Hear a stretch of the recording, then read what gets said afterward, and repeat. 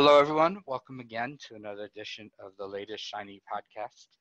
We continue with Rob Hirschfeld as our guest. And again, we have another guest speaker and guest podcaster, Pete Miron from Apsara. Pete, welcome to the podcast. Hey, thanks very much for having me today, guys. And Rob, I think Pete mentioned before this was his first podcast. I know it's not the Rocky Horror Picture Show, but we do just have to a step to the left. We have to figure out what we do to new podcasters. But we make them we make them sing the theme song. Did you decide on a tune for the theme song? I think the last one I was looking at, you are listening to, you were still trying to decide on a name for your logo bear. It's Claudia. Or right. Claudia. I keep Claudia. I think it's Claudia. It's Claudia. Spelled with cloud though. Yes. Perfect pun for a bear. Yeah. But no, we're theme song is still, you're off the hook on that. So. Yeah, I owe a theme song for this podcast. We'll have to do something. Oh, I apologize for the dog. Barking dog. That would work for me. Yeah, the barking dog. Well, why don't I do this, Pete? Real quickly, I'll go on mute. Can you go ahead and tell us a little about yourself and what you do, and then we can jump into some technology discussions. Yeah, absolutely. So, as I was introduced, I'm Pete Miron. I am the general manager for the NATS team at Apsara.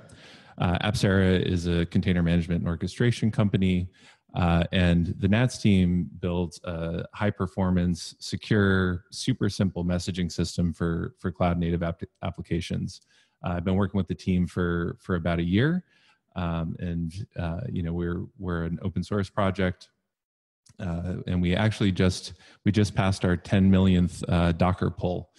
So we've got a fair bit of adoption and lots of really interesting users. So NATS is for intercommunication, right? Process, container, system intercommunication. This is sort of a very super high level thing, right? Do you feel like you displace something like a RabbitMQ, or just to give people an idea of where you would fit? Would we use NATS instead of Rabbit? Yeah. So for a lot of folks, I think it fits most neatly in the traditional message queue category. However, the base NAT server, the core NAT server, was designed to try to remove some of the configuration complexity, as well as some of the negative side effects of those traditional message brokers and messaging queues. So it works really hard to make sure that we're handling slow consumers, and we're providing very little, if any, back pressure to publishers in the system, and minimal latency for the messages that we're passing through. So the core server doesn't have any durability built into it, so it's kind of fire and forget pub sub, as well as a standard kind of request reply pattern. And then we do have an add-on called NAT streaming, and NAT streaming is where we add durability, and we'll sequence messages for you so that if you have a client that misses a set of messages, they can go back and request them, and we'll ensure at least once delivery. So this is huge in my mind, because a lot of those other systems were built on the assumption that servers were durable, not using your word. Yep. Right. So I built something, I needed to pass messages from server to server, and those servers were long-lived things. In this case, we're talking about something suited for containers that might live seconds, microseconds, minutes. Yep. But the whole way we're architecting applications assumes that my joining of that network is a short-lived thing. I'm in and out, right? So that's the NATS. How's that architecturally translate for you? What impact did that have in the NATS design? Yeah. So how was it impact? How was it changing? Yeah. So with the NATS design, there are a couple of kind of really base decisions in the design early on. One was removing that durability, which removed a lot of dependencies for the NAT service itself. The other was the clustering is full mesh.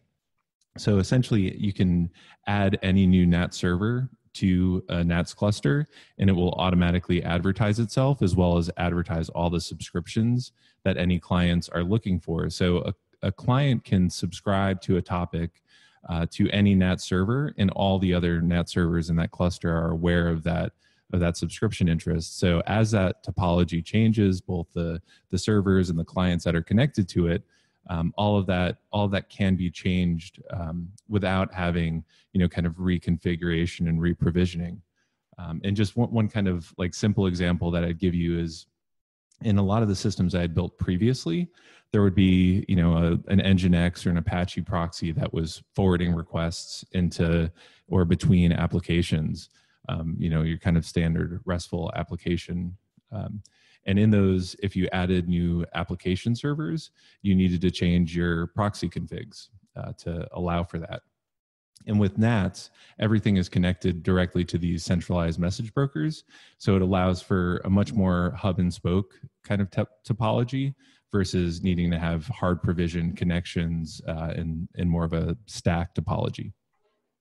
So there's a self-discovery component, and I'm assuming you really reduced the overhead for joining or then disappearing off of the network, right? So those hubs have to be able to handle, I showed up, that can't be expensive to join, and people, clients are going to disappear probably very frequently, right? Yeah, no, and the cost for those initial subscriptions and connections are small. The only area where we've seen some CPU is we support TLS. So if you have tens of thousands of connections that are you've got a thundering herd sort of scenario coming back to the server, then that's going to take some time to process those TLS connections. Okay, that makes sense, because there's the pretty expensive back and forth to share the keys. Yeah, you got it. That perspective, that makes a lot of sense. And so, boy, there's so many places to go for this. The first one to me is there's this emerging in the container world service mesh concept, right? Where we're building a service mesh that sounds like some similar things. It keeps track of where services are running. It acts as a network. Well, the difference is that's acting as a network gateway and controlling inbound and egress traffic. That's not, NATS isn't how, compare NATS to a service mesh for me. I'm a little confused. Yeah, no worries. So, I think a lot of, and this is the use cases we're seeing for a lot of our users, is they're treating it as this microservice communication bus. We're payload agnostic, so they may actually be encoding their packets with Thrift or another common encoding, or even JSON to send the messages back and forth between their application servers. And I think with service meshes, my understanding is, with this kind of change in direction towards containers and container orchestration, things like IP addresses become certainly more ephemeral, if not significantly less important. And what you really want to be sure of is, if you've got a new application that's spinning up, that new application has some identity and needs to connect and talk to other applications, you want that to be configured externally to the applications themselves. And I view it has to be, yeah. Right. There's it. We're all starting to get a much better idea of how important it is to make sure that we're not just using these kind of the sort of firewall DMZ layer anymore, right? But it's really coming down to application security and authorization for those applications to be able to talk to each other. And the service meshes allow you to do that externally. We enable that as well. We have a authorization for your different subjects. I think some of the newer service meshes like an Istio are also coming, kind of built in with dashboards and some other things for kind of monitoring and measuring traffic between endpoints as well. So there's a huge performance management, monitoring, security component that comes in with this, and I want to talk to that in a couple of questions.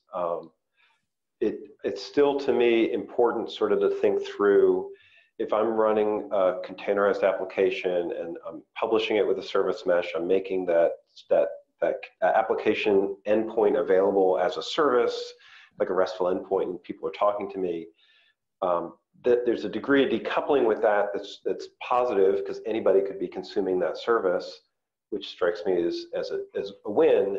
However, it can be expensive, and it can be incredibly loosely coupled. Your NATS is not loosely coupled, right? You really have a relationship between the consumers in that bus, right? Is that a fair difference?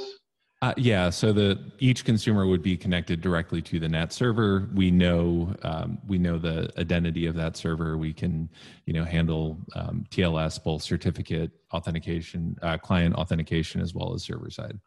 And so we can really know. Sorry. And it's more bidirectional. So if I have a relationship going on with another service, shifting it to NATS means that I really have an interconnect.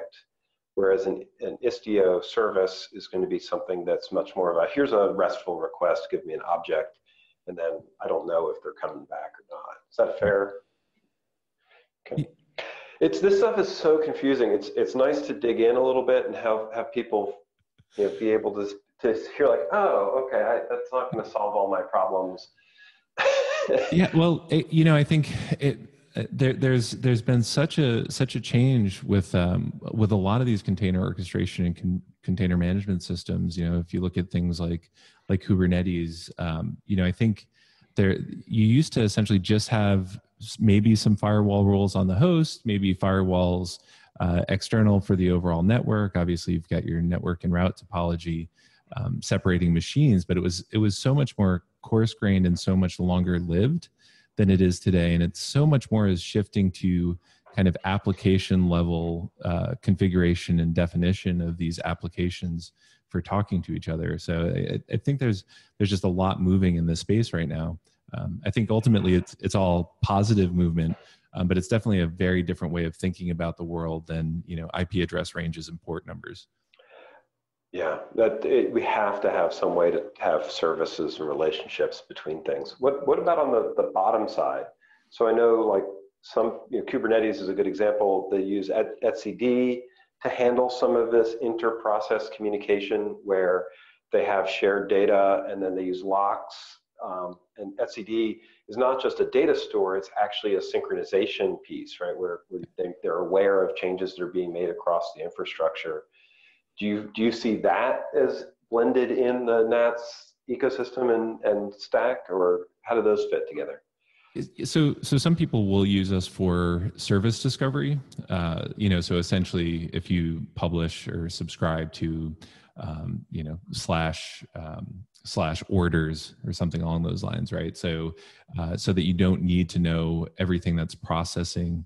And actually, let me take a step back here. So as part of what NATS supports, it supports this concept of a distributed queue, and we automatically handle the load balancing randomly against all the clients of that queue. So people will kind of send a message to their NAT server, and then there's some number of clients on the other end that have subscribed to be able to reply to that service. So some people will use us for that service discovery, right? So they don't need to know exactly what version of a service or what service is going to be processing their messages. They just need to know that there was a service that could connect and was authorized to process that message. But obviously, etcd, I think, is obviously a much more robust kind of service discovery and kind of key value pair store.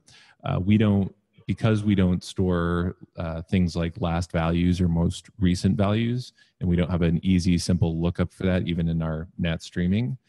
We're just not as efficient if you're doing a lot of key value storage inside of the NAT server. Makes sense. Yeah, and this is one of those classic places where there's some really interesting blending where you can sort of get through. You might be able to use a key value store or service discovery. I think a console. One point we were looking through. Using NATS, and because it's in Golang, just embedding it into our software so the client was part of the message passing pieces, and that was a really nice use case for it, instead of using console as a way to sort of synchronize objects. Yep. And that's, there is a degree of you can get away with things like that for a little while, but at some point you're going to wake up and say, oh, I don't want to use Raft to synchronize my objects when I'm really trying to pass messages around. Yeah. I mean, I'm sure you've edited your Etsy hosts file before, right? And it's that same kind of idea, right? Where you can do it, but then there's a point where you're just like, you know what? I need to set up the DNS infrastructure. Right.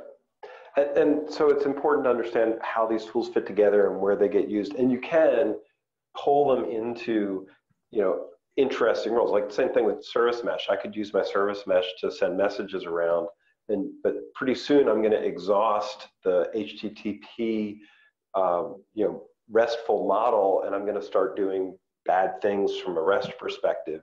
We don't want to do that either. So, I love that we've been able to sort of dissect. Here's a spectrum of things that you're going to use in a container architecture. Fine tune a little bit about. All right, I need to think through the NATS pieces. You want to talk about security and where security plays in, and I always love to hear the security train wrecks too. Where does it fit in? Where doesn't it?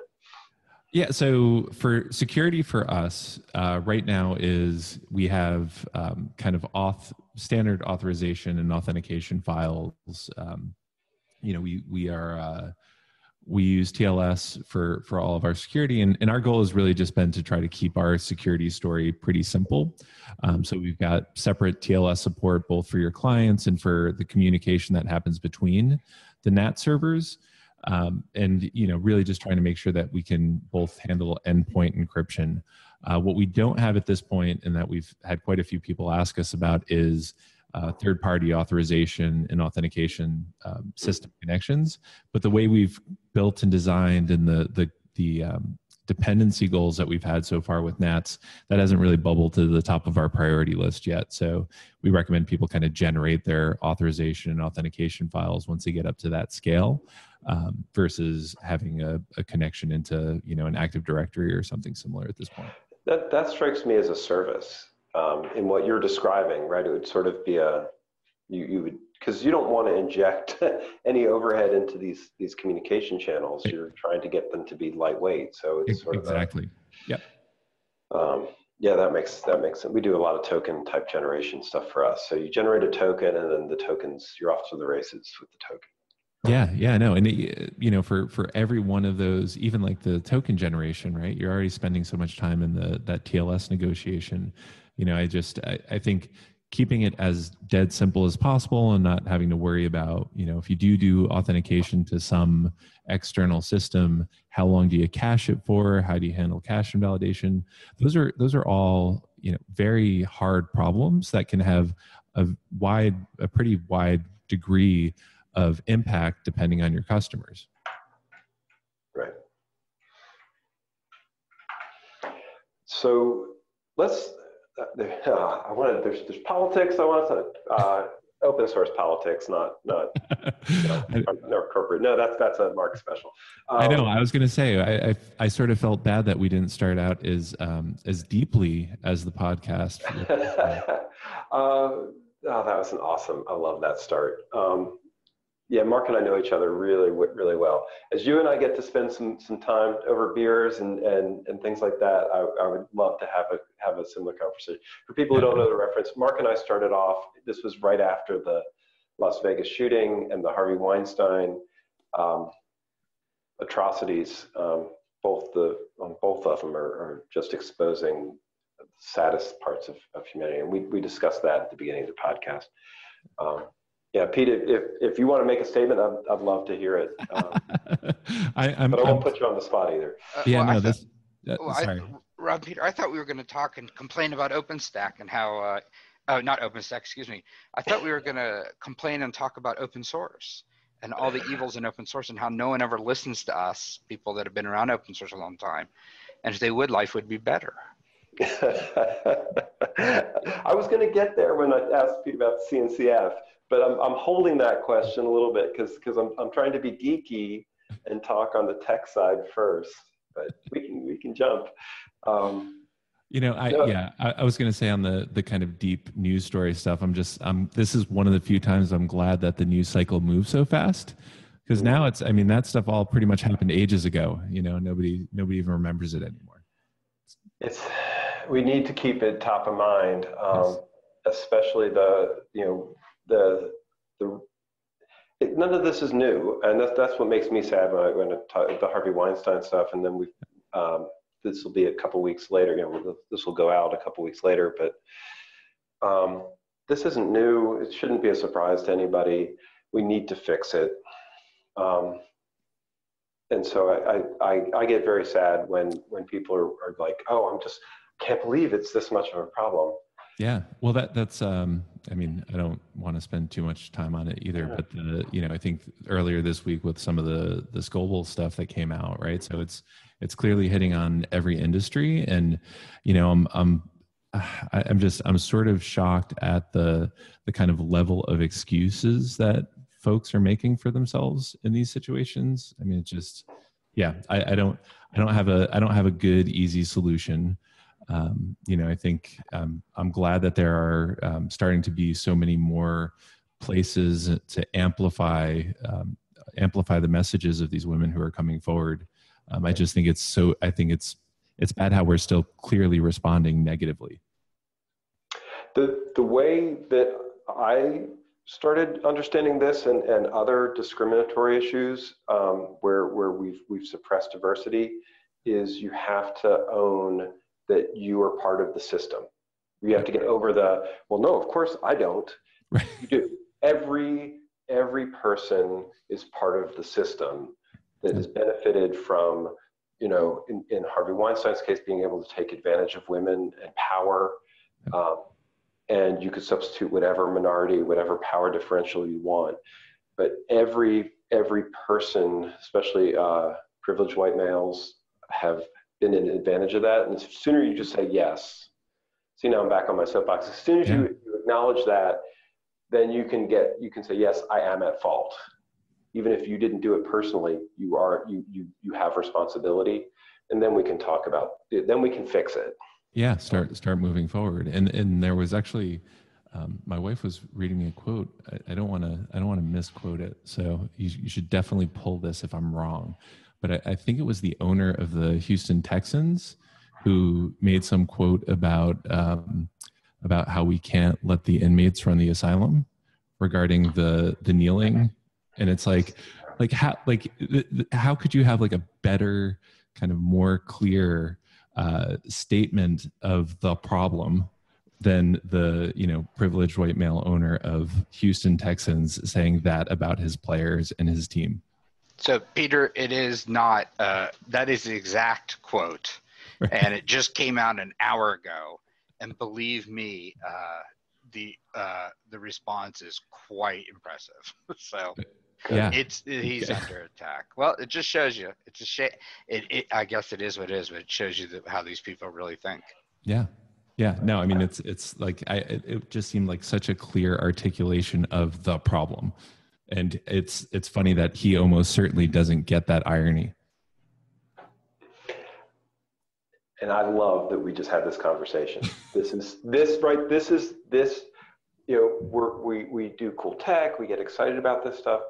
The reality is we can't walk away from this conversation and owning it because we'd rather talk about, Golang and containers and things like that. They're not disconnected. And so thank you. No, so as much as I dreaded where this was going, I think you're absolutely right. And I appreciate you guys kind of driving these types of conversations. Thanks. Thank you. Our pleasure. We care very passionately about it. It's one of the reasons why we started with Mark on this, Mark Thiele, and we just went, he and I know each other deep enough. We just go straight in and we both own it. Cool. And let's go back to the shiny. Now on to cloud native. So, well, I would actually like to talk about Edge a little bit first. So before we dive in there, we'll keep the cloud native as a teaser. Edge, we talk about Edge on the podcast a bit, and Edge is really hard. It has different neat use cases. Networking is much more intensive in an Edge case, and people are going to what is Edge? I don't care. I really don't care. Edge is what's not cloud. If you're not running in a big public cloud, you are on the edge. Yes. That is my definition now. Right. It's in your hand. It's the laptop you're using. It's the tablet you're using. It's, some cell tower base station somewhere. It's all that stuff. I've been starting to go so far as to say it is the enterprise data center, because that is much an edge. Yep. And as a cell tower or a factory or a retail outlet or a coffee shop, it's all edge. So NATS to me has some really interesting capabilities from that sort of distributed, not cloud scenario. Can you explain how NATS would help you there, or where it would work, where it wouldn't work too? Yeah, sure. So, I think, and this was actually, we started offering a software as a service product called NATS Cloud about 5 months ago. And the whole, my personal hypothesis about this is that all the data will be moving to not just a cloud, and I'm reasonably confident that you're sympathetic to this argument, but from what I'm seeing in the cloud development, if we look back 3 years ago, there was a cloud, there was AWS, right? That was the only cloud that mattered. Right. And now we're finally to the point where there are multiple clouds, and those multiple clouds don't just provide the potential for price or performance improvements over each other, but they're actually starting to offer differentiated services. Whether that differentiated services geography, or you look at things like the Cosmos database and Azure, or some of their new kind of Kubernetes as a service and container management, or same thing on the Google side versus AWS, which is the obvious behemoth in the space. So my assertion has been that more and more people are going to be looking to move data across more of these clouds and use services across those clouds, and they're going to want some way to securely transfer messages, whether that's streams of sensor data or service request reply, that they're going to want a way to handle that securely. So what we've offered with NATS Cloud has been these secure TLS-based services that we're running for you, that you can actually cluster across multiple clouds to allow you to run your services in whichever cloud is kind of most convenient for you. So it can either be across regions, across availability zones, or across entire clouds. But the idea with the edge is, you basically, you bring your client. NATS client libraries are all small, simple. We've got ones in pretty much every major language, as well as many of the non-major languages. But so you can connect securely. And because we're such a lightweight footprint in our messaging, it's not taking up a lot of bandwidth. It's funny, we just had this gentleman that we've been working with, Alex Ellis. He's got this project called OpenFAS, FAAS, Functions as a Service. And he just released he's working on a demo now for Raspberry Pis doing serverless and using NATS underneath. And, I think you're going to just see more of these kind of like both sensors as well as like, hey, I need to know how to do this thing. I need this information. Go out to the internet and get it. And I think, we provide at least an encrypted point-to-point messaging between you, anything on the edge, right? Any service that you're running on the edge, back to your clouds. And then if you want applications running in the cloud to consume those messages, right? Whether that's for data processing or for actually replying to requests, you can run that in the cloud of your choice. You can connect it to the cloud service of your choice. So you hit a theme that we've had, we definitely talked about in some other podcasts with Golden and Eves from Ericsson, where you're building an application. You need you need to connect to other things to make that application work, right? That's fundamentally what we're talking about. I need data. I need to share data. I need to report data. I need some help making a decision. It doesn't matter. NATS will give you a lightweight client to connect to some other service. And then where that service is located is going to be fluid. Yes. You might start off on day one putting it in the data center, or in the cloud, because the cloud is convenient and that's where you're running this big analytics engine or something like that. And then you're like, the latency on this sucks, or I'm not scaling it well. And then you want to take that work and bring it closer to an edge where you're like, oh, okay, this component of my service I need to be able to decouple it from the location it's in and move it closer. Or the egress, the cost of sending the data across the pipeline is killing me. I need to put it in the factory close to my manufacturing center where I'm generating all this. But that portability, what you're doing is you're enabling that portability. Yeah, and I think I'll pause. Yeah. Go ahead. Yeah, no, I was going to say, and I think the important, regardless of what service you use, I think it's important for architects who are designing systems today to build in those hinge points so that they're able to transfer that data. They're able to make use of those other utilities. I was talking to somebody yesterday who, recently switched from running their own Elasticsearch clusters to moving to SignalFX as an example, right? And right now, all of these kind of data, every time we're looking at making any changes in those services underneath, we have to go and run new agents on all of our boxes. Unfortunately, all these don't use like the old standard stuff that's been around for 30 or 40 years, right? But so like my hope is we can get to this point where things are a bit more standardized so that you can decide, who do you want to run your analytics? If Google has a neat new TensorFlow package that they're offering inside of their cloud, you should be able to start siphoning some of your data off over there and seeing, if its predictions are better than, the models that you're currently running on your Amazon GPUs. And this to me is where NATS or any messaging protocol provides you with that abstraction layer. Yeah. And it's a critical architectural piece when we look at Edge, and I don't think Edge should be that radically different architectural drive, right? Where a lot of the microservices architectures already require this, or they would get you if you were thinking down the road that you would be putting in these abstraction layers.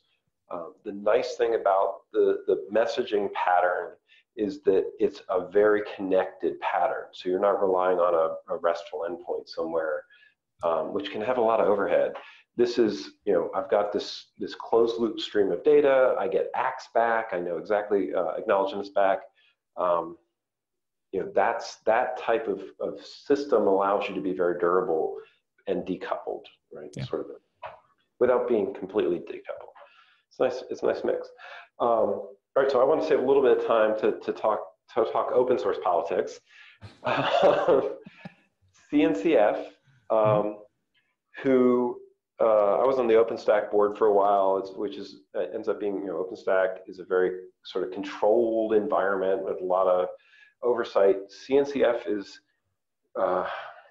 it's more like a tailgate party to me. And I'm sure Chris and Dan love that analogy. But it is. I think it's a great analogy. I love that. So NATS is, I'll let you line up. What's your relationship with CNCF?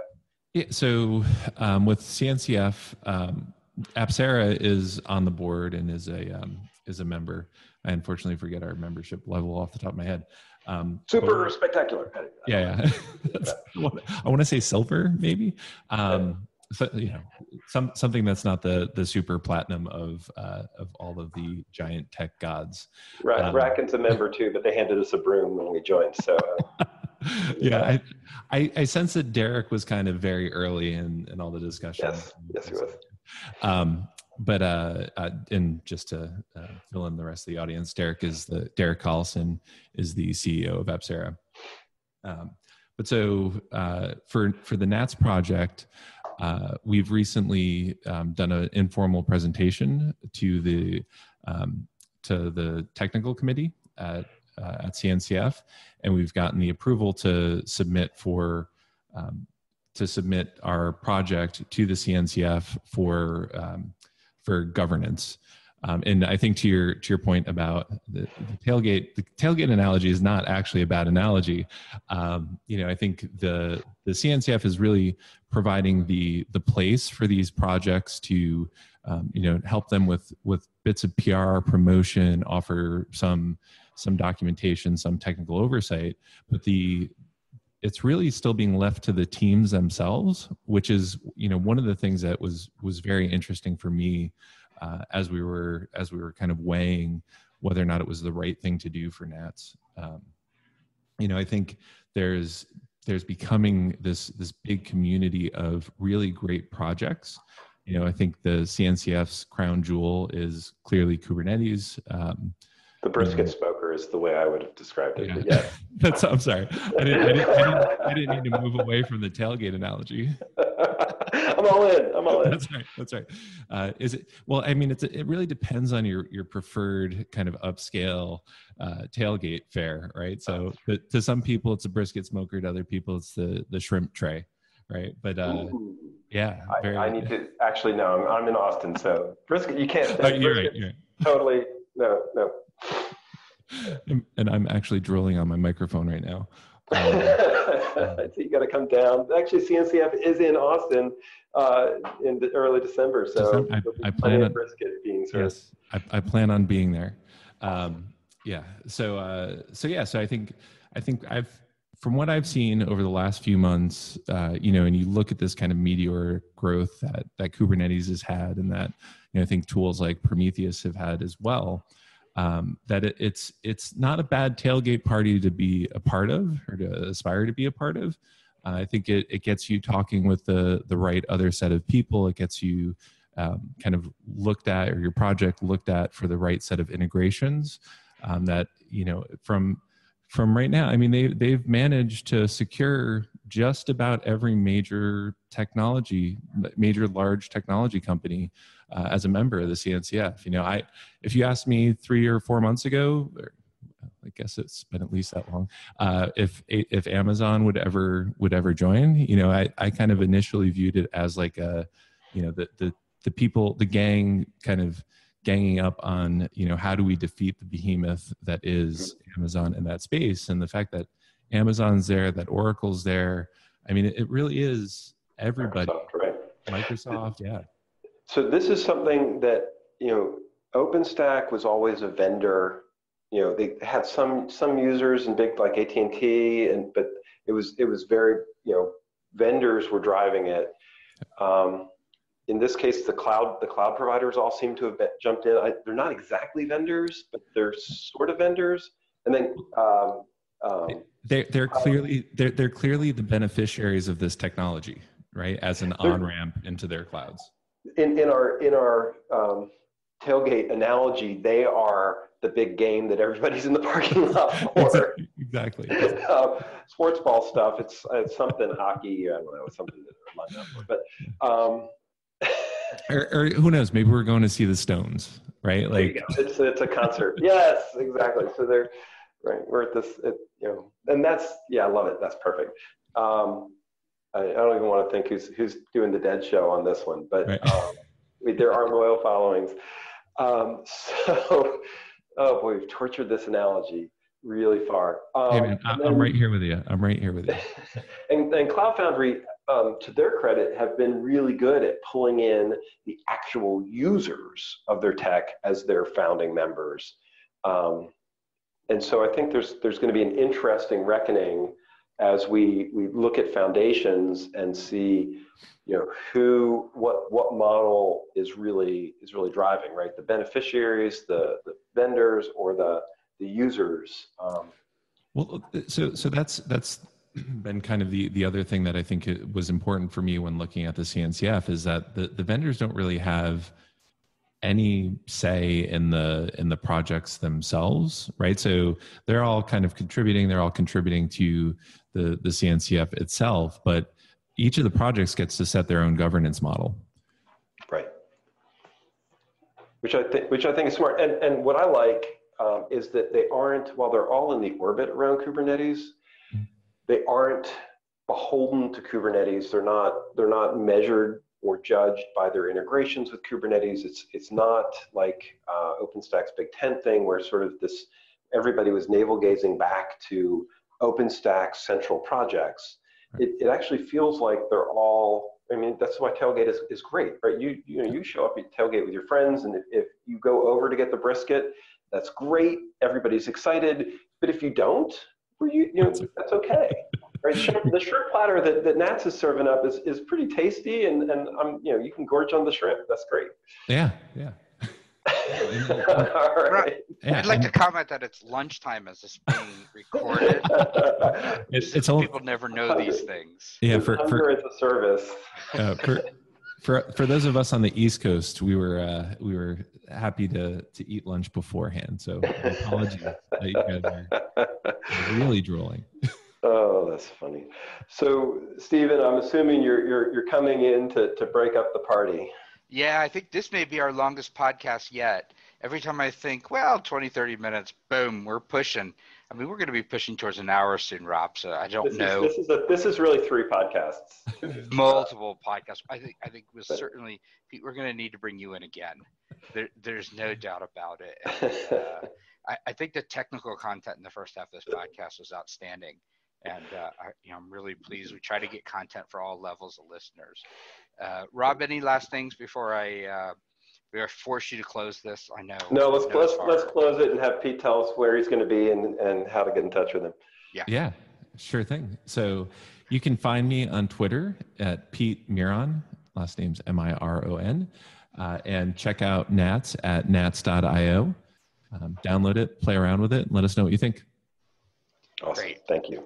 Well, hey, thank you so much. And I have to say, for someone who claimed to have never done a podcast before, you are a professional. Yes, and you're as good as they come. You might as well start your own podcast channel. we can let you know how it is to try to do one podcast a week. It keeps you very busy. And well, thanks to both of you, and to our listeners, thanks for joining us. And stay tuned. More podcasts will be coming soon.